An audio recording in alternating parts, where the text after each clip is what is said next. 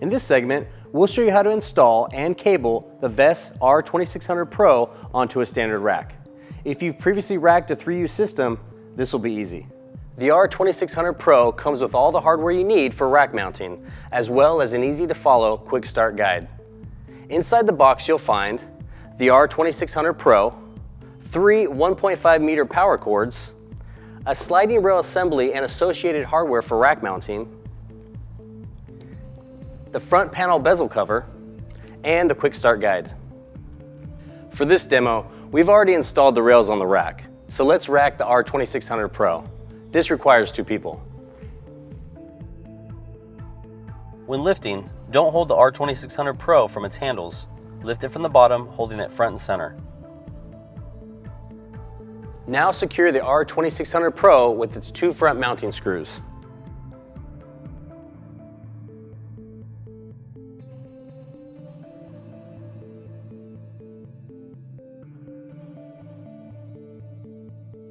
Now that we've installed the R2600 PRO, let's install the Vess J2600 JBOD. The R2600 PRO supports expansion by adding 1 or more Vess J2600 JBODs. This offers faster performance and larger capacity.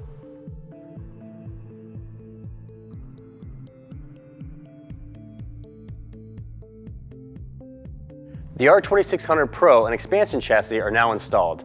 Next, let's look at the back of the unit and cable it up. First, a quick rundown of the R2600 PRO hardware features and interconnects. Offering no single point of failure, the following units are replaceable and can be swapped out of the R2600 PRO with 0 downtime. 3 redundant 250 watt power supplies,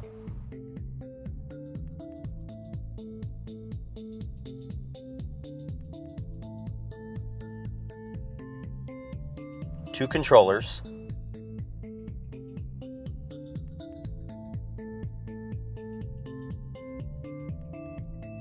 and hot swappable hard drives.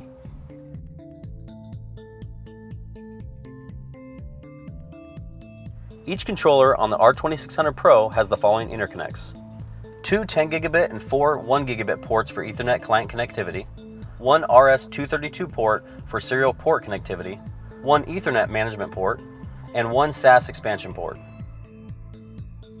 For this demo, we're set up for optimal performance, utilizing end-to-end 10 gigabit Ethernet connectivity.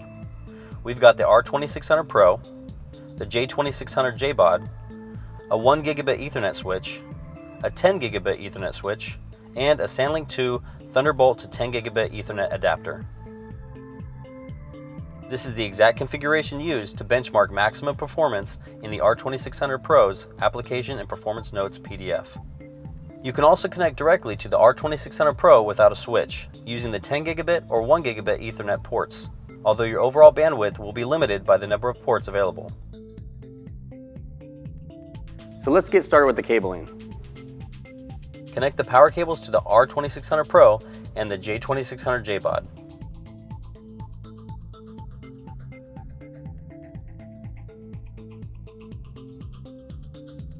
Connect the 10 gigabit ports to the 10 gigabit switch.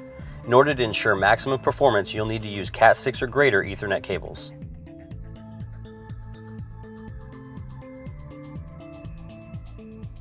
Connect a SAS cable from each controller to its corresponding expansion chassis' SAS in port.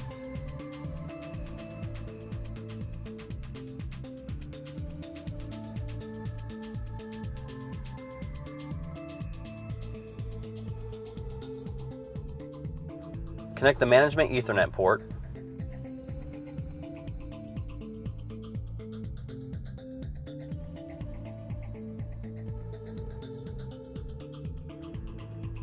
connect the RS-232 ports.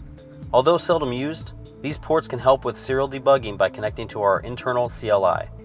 If your host computer does not have a DB9 serial connection, you can use a USB to DB9 adapter. Finally, we need to cable the NAS client.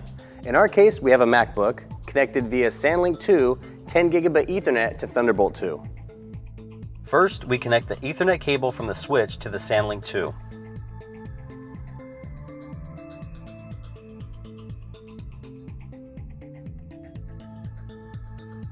Then we connect the Thunderbolt from the SandLink 2 to the NAS client.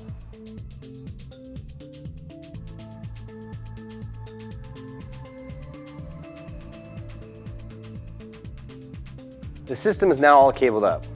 Let's get it up and running. First, power on all the network equipment. Next, power on the J2600 JBOD. It must be powered on before the R2600 Pro, and you should allow a minimum of 30 seconds for it to boot up before proceeding to the next step.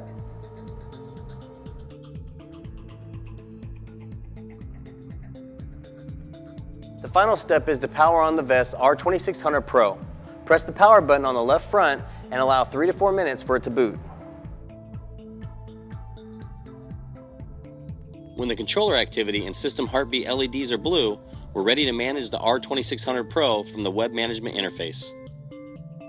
Your system hardware setup and cabling is now complete. In our next video, we'll cover initial setup for the R2600 PRO and the J2600 JBOD.